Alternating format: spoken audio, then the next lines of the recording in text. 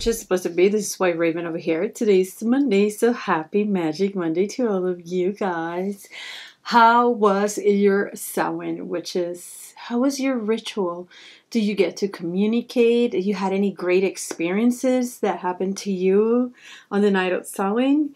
Please make sure to leave me a comment in the comment section of this video. I would love to know if you have any type of special experience last night or throughout this past weekend that we were so close to the spiritual world.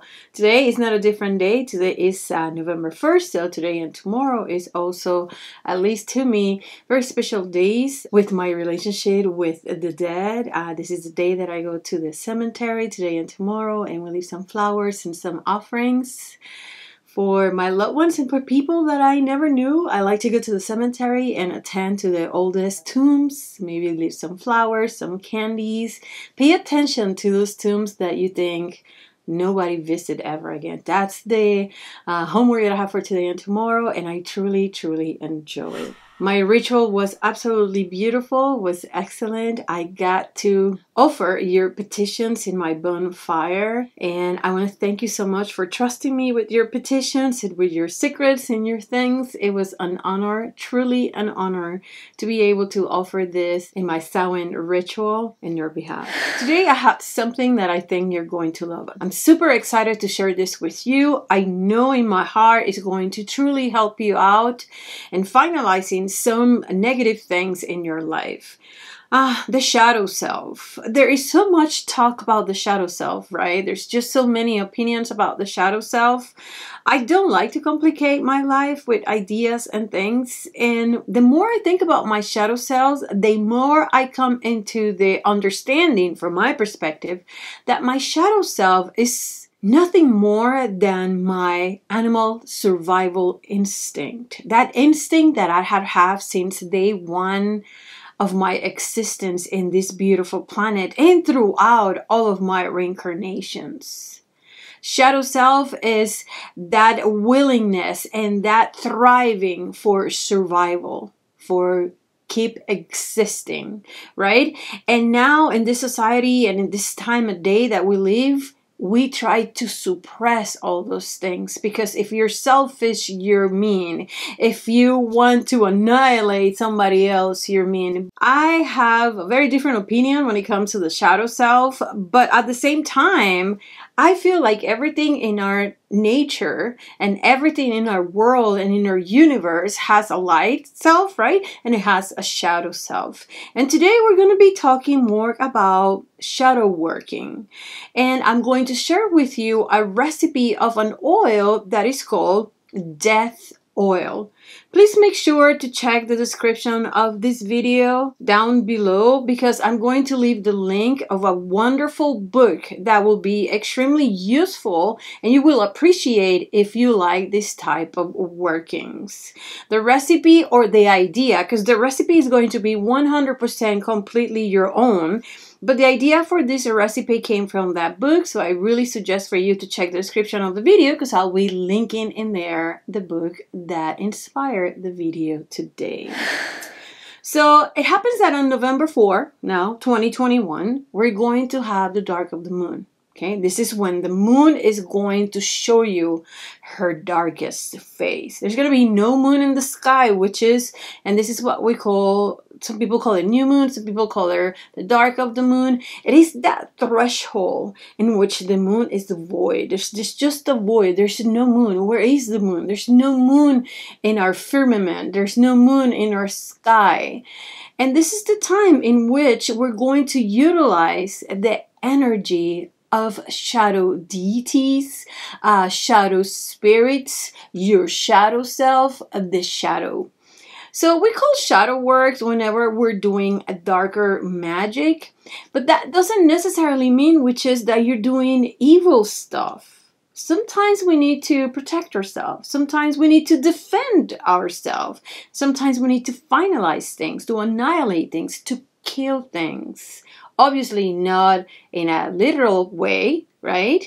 But we need to terminate a situation, an issue, a relationship, a bad habit, neighbors, whatever it is.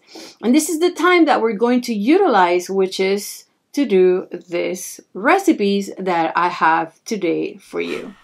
Again, on November 4, 2021, it's going to be a great time for you to go outside in your balcony, in your backyard, in a park, or somewhere in a parking lot. Sometimes if you don't have backyard or a balcony, I do sometimes a lot of spell work in places, parking lots, you know, when they're closed during the night, I go to those parking lots and sometimes I do my rituals. Sometimes I do that a lot on the full moon. So this is the time that we're going to take to do these recipes and these things that I'm going to share with you today. On the dark of the moon and on shadow working, we are going to be recognizing the ending of a cycle, the ending of a life, the ending of something as it was. So this relates a lot to death. The name of the oil that we're going to be making today is going to be called Death Oil. This is not going to be an oil for you to kill someone. All right. This is an oil that is going to represent death and is used for you to end and terminate things that you don't want in your life. And that relates to absolutely everything from illnesses, bad habits, relationships, jobs, situations, bad neighbors, you name it. All right. Now, the first thing that I'm going to suggest for you, which is to have a container with water, and on this night you're going to leave this water outside to absorb the energy that is going to be lingering in our surroundings. So the same way you have full moon water, you have rain water, you have storm water, and you name it, you also want to have dark of the moon water for your shadow works. Another thing that I suggest for you to have on that night, it's going to be a black candle. Now, the color is representation of what we're doing, so I strongly suggest for you to get a black candle. Now, after Halloween, a lot of stores have a lot of these candles on sale because for whatever reason, nobody wants black candles. But if you can get your hands into black candles, now is the time for you to get at least 5, 10, whatever you think you're going to need throughout the year. And you want to prepare them during the dark of the moon. So on November 4, not only you're going to have your water, but you also want to have outside some black candles that can be charged with the energy of the shadow of the moon.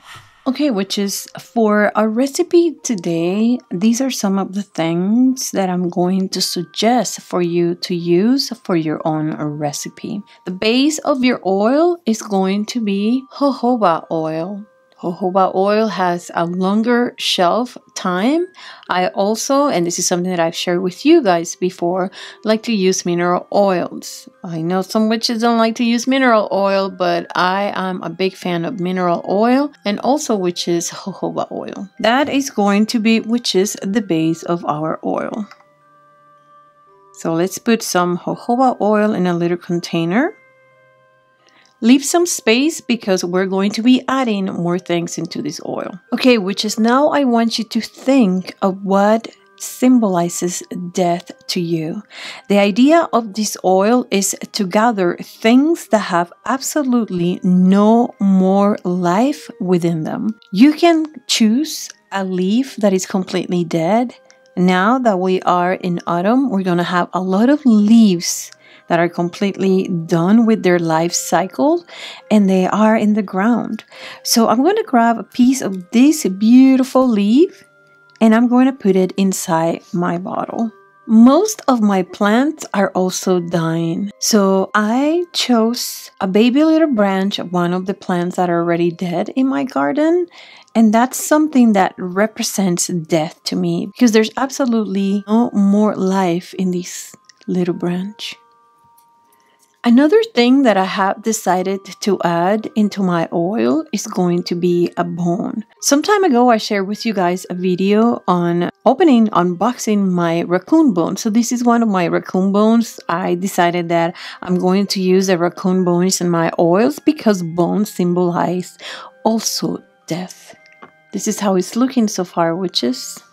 If you're a little bit squirmish, this part may gross you out a little bit, so I'm warning you. Something that I have lots in my backyard is bugs. I have lots of dead bugs. If you're like me and you like to chill at night in your backyard and you like to chill at night in your deck, but you have a lot of bugs around, you probably have one of those purple lights, those sapping lights.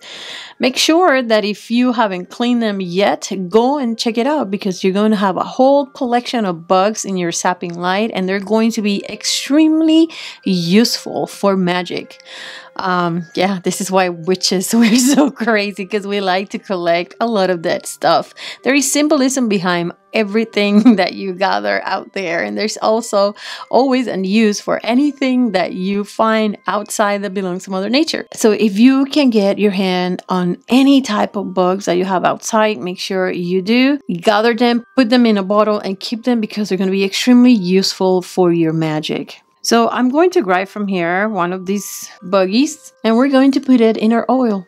And this is how it's looking so far, witches. Now, the last thing that I'm going to share with you guys that I'm going to add into this oil is going to be cemetery ground dirt. This dirt does not belong to any particular tomb, but rather it belongs to the grounds of the cemetery. Make sure that if you collect cemetery dirt, witches, please make sure to leave an offering when you enter. Ask permission, leave an offering, and say thank you. It is a custom not to look back when you're leaving the cemetery, and also when you get home, have some cleansing bath, just in case. So I'm going to add some of this dirt into my little bottle. Now we are going to finish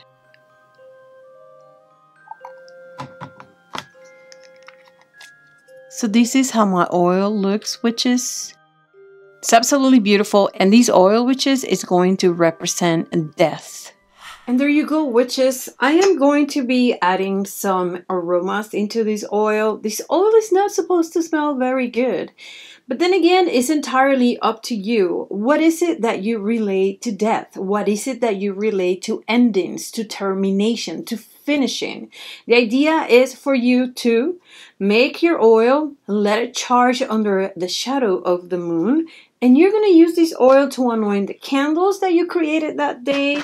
You can also sprinkle some of your water in your magical workings whenever you need to do a spell, a ritual, a hex to finalize and end something. This is all about endings.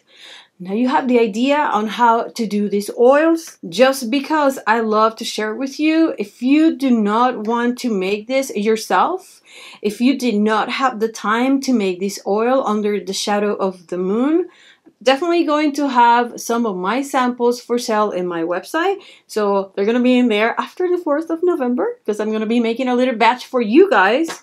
So if you guys want my own, by all means, go into my website, whiteravenandwitcheslair.com, and get the one that I'm going to be making in there for you if you wish to.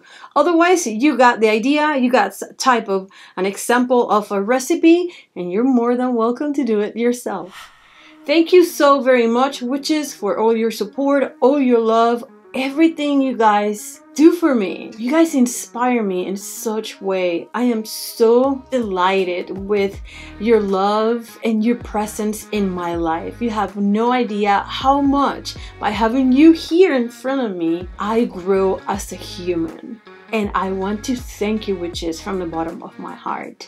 If you have any question, email me at lairofthewitch@yahoo.com. Remember, I do not work for people, witches. And visit my social platforms, Facebook, Instagram, and Pinterest. Remember, I'm always here for you, witches. You must stay very smart, witch, but above all, you must stay so very wicked. Bye.